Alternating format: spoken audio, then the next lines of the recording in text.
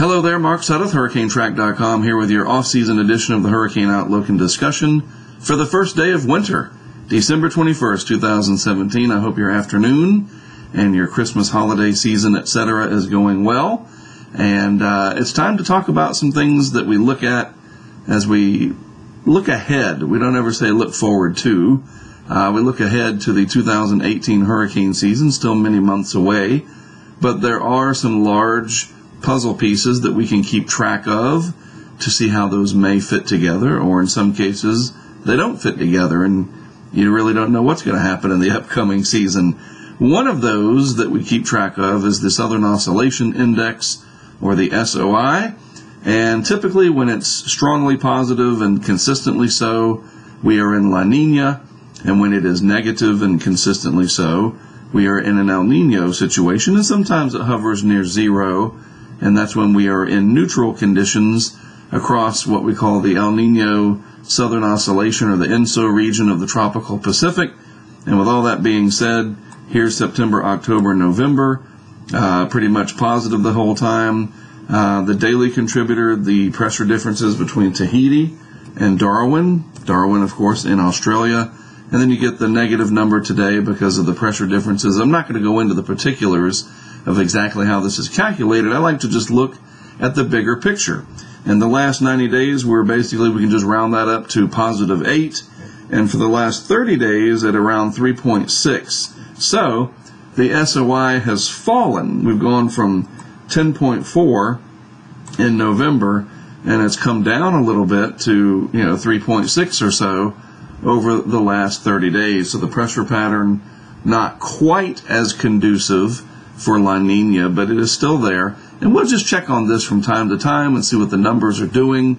And if there's any dramatic changes, we will notice that in the Southern Oscillation Index first, and then you typically see a change in this, what the sea surface temperature anomaly pattern looks like. And typically, when the pressure is very low, way over here, off the chart even, in the western Pacific, and you have high pressure in the eastern Pacific, then that air flows from east to west, the trade winds are stronger, and you get this La Nina pattern. This is an oversimplification of it, but that's generally the pattern that we are in right now, with this very strong signature of a La Nina, much colder than normal sea surface temperatures, even in the subsurface, which I'll show you in a moment.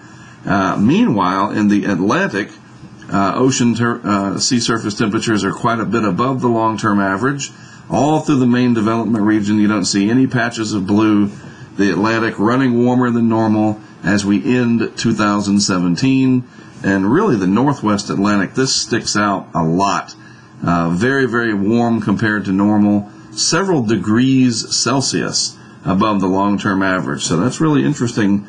And you also notice how much of the rest of the Pacific is colder than normal, including up here in the subtropical Eastern Pacific.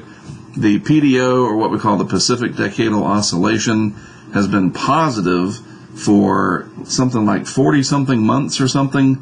I got to go and research that. Basically, the Pacific over the last several years has been in a warm state overall, and that looks like that might be changing with a warmer Atlantic than we have seen over the last few years. It's been steadily increasing, and thus we've seen a pretty good increase in hurricane activity. 2016, and then of course 2017, another record setter, a top 10 event in all of recorded history, and I think we can see why. The balance is no longer there. If you're Star Wars fans, well, here you go. You've got a disturbance here, to use a cliche, in the force, with very cold in the Pacific, very warm in the Atlantic, and that is not in balance. And so with that imbalance comes conflict. And I mean, honestly, it's true. I'm not just clichéing it. You get these hurricanes because everything is out of balance in one of the basins here, in the Atlantic Basin in particular, being quite a bit warmer than normal. All right, harped on that long enough. Let's just look at the wider perspective, and let's just change this to black. You can really see here how large an area of cold water this is relative to the rest of the globe. And in the Atlantic, this really puts it into perspective. Very large area of warmer than normal water in the North Atlantic. And even in the tropical Atlantic, this warm area really things are definitely out of balance globally. And so it really was no surprise when you go back and look. You can say, yep, I would assume that's why we had the hurricane activity that we did, and the Atlantic Basin and the Pacific as a whole way down. And that has dragged the global activity down. Even as busy as the Atlantic was, global tropical cyclone activity was down in 2017. So that's what I'm saying. It's out of balance. There hasn't been an equal distribution of tropical cyclone activity. It was mostly concentrated in the Atlantic Basin, where, I'll say it once again, things were warmer than normal as a whole. So there you go.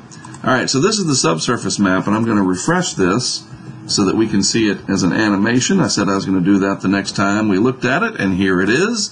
So this is a slice of the tropical Pacific, the surface at the top, 450 meters deep at the bottom, the eastern Pacific over here. Kind of think of this like a CAT scan. It's not, but think of it as one, okay? So that you can see through the water, so to speak. And so you see all these colors here, the deep blues representing the La Nina pattern that's in place and how this has evolved over time. And yeah, over the last couple of months, we have developed this warm pool in the eastern Pacific, but the western Pacific, but you notice it really hasn't made much progress to the east here. It doesn't have a mechanism. Strong westerly winds, they are not there. The pressures are still lower over on this side of the Pacific. Try to draw an L here for you. And over on the eastern Pacific, they're higher, so the net flow of air has been this way, keeping this warm pool pushed where it normally resides, in the western Pacific. When the trade winds relax, and we see that with the Southern Oscillation Index, when that starts to go negative and you have higher pressure over here, lower pressure in the eastern Pacific, then you have the mechanisms to start to drive that warmer water to the east and create an El Nino pattern. And that is not happening just yet. And most of the climate models, for what it's worth, don't show that happening over the next several months. But they're not very reliable. So that's why I like to look at this, because this is not a forecast. This is what has happened, and this is what is happening now with the latest snapshot about a week ago. All right, if you have interest in boating or whatever in the Gulf of Mexico, all the shelf water area up here pretty chilly. Still, though, the 26 degrees Celsius isotherm, and then even here 27 Celsius, 81 degrees Fahrenheit. There's a few areas of 26°C down there in the Bay of Campeche. Yeah, the Gulf is running warmer than normal as well, not significantly above normal, and it really doesn't matter too much what the Gulf does or doesn't do in the off season. It's always going to be warm enough for hurricane activity by August, September, October, the peak months. But for now, it's interesting to see that there is still this very large area of 26 degrees Celsius right here in the loop current, the central southeast Gulf of Mexico region, and we'll be able to keep an eye on that. So spring break, several months away.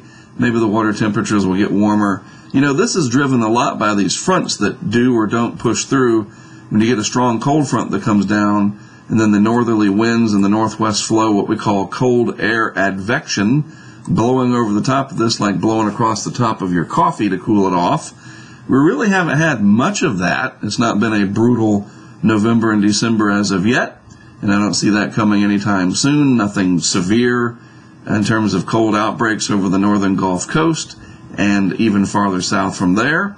So, and yeah, even despite the snow that we saw, really no brutal cold, so the Gulf has stayed a little bit warmer than normal. Looking at the East Coast and the Western Atlantic as a whole, here too, 26 degrees Celsius right here in the Gulf Stream off of South Carolina and Georgia. You get in the boat, you go out about 100 miles or so, and the water temperatures are 80 degrees at the surface. That's amazing. It really is the power of the Gulf Stream. No major winter storms to tap into this just yet. I would suspect that we will see something in January and February. We usually do. All right, so that's it for the, actually I have a few more things in the tropics. I was getting ready to move to lower 48 weather. So Phil Klotzbach and Colorado State University's team that does the forecasting of the hurricane seasonal outlooks, issued a December sort of a look ahead, sort of keys to the game, as I call it. And I just did a little screenshot to just highlight the 5 possibilities that Dr. Klotzbach and his crew are looking at.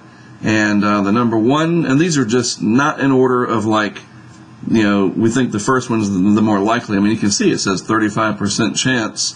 That's the most likely right now. And that would be a warmer than normal Atlantic. That's basically what that means. And no El Nino in the Pacific, with about a 30% higher than normal hurricane season. That has the highest chance of happening according to his research right now. But if the AMO, the warmer Atlantic, becomes even warmer, and no El Nino happens, then there's a 1 in 4 chance that we could have a very busy season next year, and then a pretty slim chance here that we have a cold Atlantic, a below average AMO. That stands for Atlantic Multi-Decadal Oscillation, just a fancy way of saying the Atlantic is warmer or colder than normal. A positive AMO is where we are right now, just barely. And you have an El Nino developing too, then we'd have like no hurricane season to speak of in terms of overall numbers. So this is something we can keep track of over the next several months. There will be a quantitative forecast in April where Dr. Klotzbach and his team actually issue numbers for what it's worth. Again, some people hate this, and that's okay. That's fine.